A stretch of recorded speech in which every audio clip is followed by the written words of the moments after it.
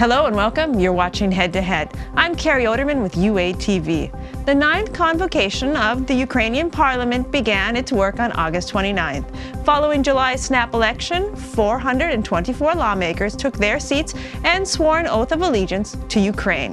The Verkhovna Rada has already formed the deputy factions. The biggest one, the Servant of the People, has the majority and formed a mono-coalition. So what's to expect from the new Rada? To discuss this and more, we welcome to our studio Viktor Lyakh, President of East Europe Foundation. Hello, and thank you for being here. Hello, Carrie. Let's begin with what your organization does. Parliament, the session just began, and you had a few classes for the new parliamentarians. Sure.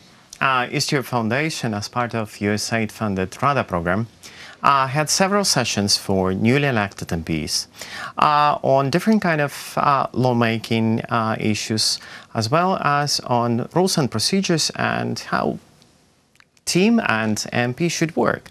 As in this parliament, we will have about 80% of newly elected MPs. Most of these MPs, they are quite young. Comparing to previous convocation, I would say that the average an MP in this convocation represents small and medium business. And this is a young person until up to 40 years old, which is very, very new for Ukraine. And with these new parliamentarians and this new generation of politicians that are coming, what did your organization tell them in these classes? Our first try was with Kiev School of Economics, and that was very intensive 5-day training session for Sluga Naroda, where East Europe Foundation with USAID Rada program, we took 1 day to train MPs on what is the process of lawmaking, how to differentiate politics versus policy, how to conduct dialogue with stakeholders, how to take into consideration their opinion, how to invite and how to attract citizens to reviewing the lawmaking process, etc.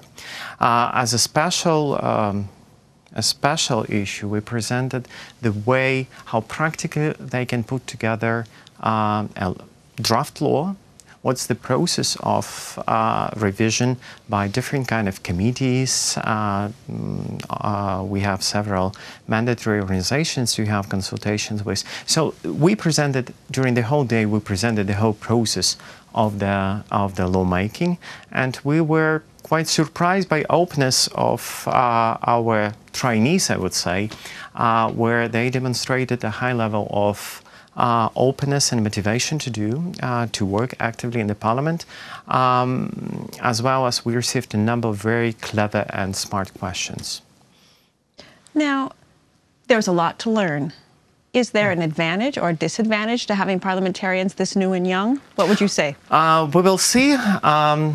We understand that parliamentarians need to be trained, and we consider this as a continuous process. We further, after the training with Sluga Naroda, we conducted several training sessions for MPs of single mandate districts, as well as for Golos, for example, where we presented the same issues, but in more detailed way. Probably asking a question how they will be efficient without previous experience.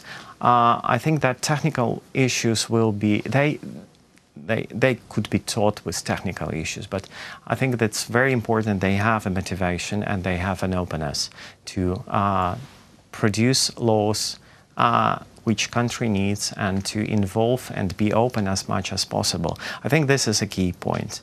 And again, the role of civil society is extremely important to take a look, to guide them, and to be a watchdog in case they are violating certain kind of red lines, as well as violating conflict of interests.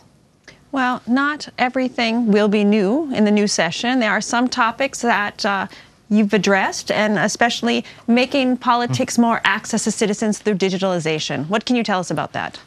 That was majorly a key point of discussion with each of the fraction, with each of the group we taught.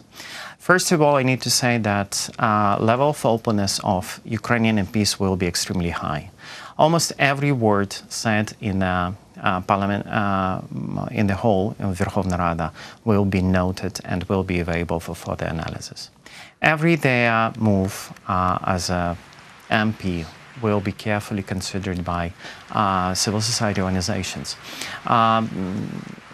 Website of Verkhovna Rada produces a lot of data sets for open data data sets. So it means that we do not need, citizens don't need to have a special permission to get data about MPs, political force, etc. They can simply take it from a computer and to either analyze or visualize and to present for their own purposes. So it means that we have enormous openness in terms of information, access to information about what MP do, but at the same time we would like to have more interaction with MPs, and that's why we work on introducing a number of engagement instruments, so people can send their opinion, ask them electronically, ask MPs electronically, access them, and have feedback.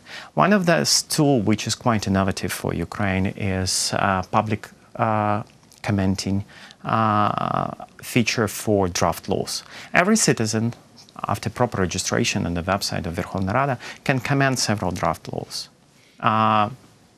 either line by line, or as a document as a whole, or suggest their own kind of formulation of text of one or another line. Not so many parliaments can say that they have this feature, and I think this opens up the process of lawmaking. We also would like to have a more interaction with citizens on local level, where they can easily find MP, understand what the mandate of he or she can do for citizens, as well as to address their concerns, issues very openly in the most effective way. There's been some criticism in the past that there's quite a divide between people at the local level and what happens in Kyiv. What can be done to make people in the villages and smaller towns have more access to the services that are meant for them? First of all, they just need to be interested to address some issues to their MPs and understand what is the mandate of MP of Verkhovna Rada. Because we have several other levels of city councils and oblast council that can address other issues.